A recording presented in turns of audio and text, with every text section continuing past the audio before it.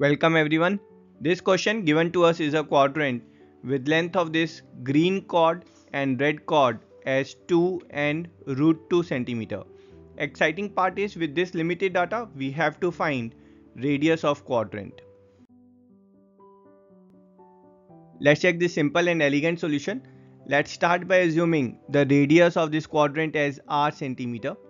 Now if we'll complete the circle, then this white portion of the circle, so this sector is forming an angle of 270 degrees at the center, and by theorem the angle formed in this blue sector at the circumference, that is this angle A, will be half of 270 or 135 degrees.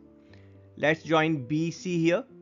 Now triangle BOC, it's a right angle isosceles triangle. Applying Pythagoras theorem, we will get hypotenuse BC as root 2r. Let's check the triangle BAC here.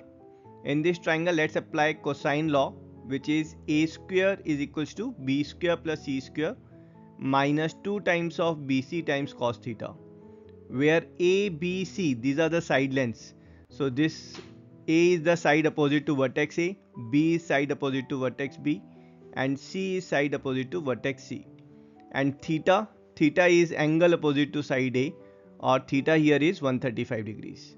So putting the values here, A is root 2r and B and C, those are 2 and root 2, and theta is 135 degrees.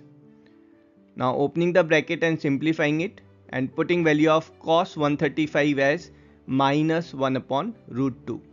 So we'll get this equation. Simplifying it, we'll get 2r square is equals to 10, or r square is 5 and r is root 5 centimeter. And that's our answer. I hope you enjoyed the solution. I will see you in next video. Till then, tata, bye bye.